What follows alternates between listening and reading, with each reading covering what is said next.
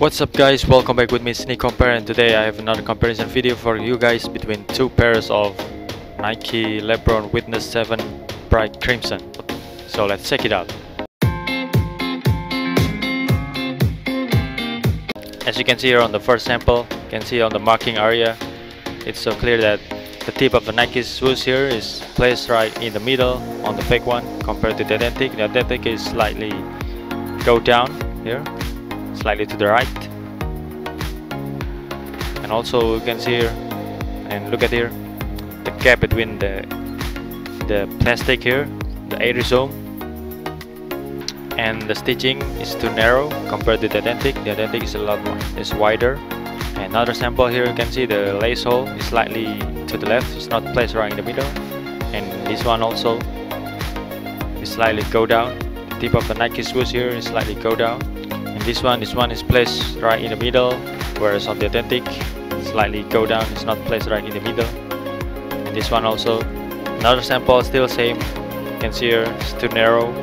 Moving to the inside part of the shoes, as you can see, the lace hole on the fake one is misplaced, it's slightly to the right. It should be placed right in the middle. And also the letter Witness 7 here is smaller than the authentic. The authentic is a lot more bigger, and also on the authentic is a lot more transparent here. This one is not transparent. And another sample, still same. You can see the lace hole here on the fake one, on top here and on the bottom here. It's too close with the stitching. This one is slightly to the left. You can see here is the letter Witness is a lot more smaller. Another sample here, the letter Witness here is slightly go down. It's a little bit covered by the Lebron logo here, whereas on the authentic is placed right in the middle. And this one, another sample, still same. You can see slightly go down. You can see the direction of the material here. The line is a little bit sloopy than the authentic. The authentic is horizontal and vertical.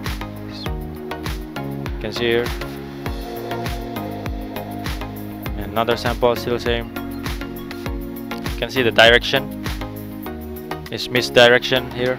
It's a little bit sloopy on the fake one compared to the authentic, and the Lebron logo is slightly go down on the fake one. Moving to the back of the shoes, as you can see here, the gap between the embroidery and the lion logo is a lot more wider. There is a lot more space here, whereas on the fake one the gap is narrow.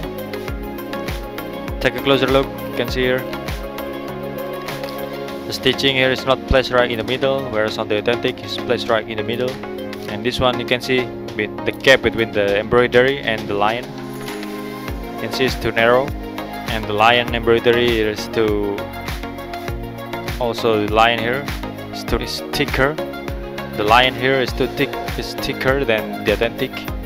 Alright guys, that's my explanation. I hope you get it. And if you have any questions, just write down in the comment section below. Don't forget to like and subscribe so I can make another video for you guys. Thank you very much for watching, and see you on the next video.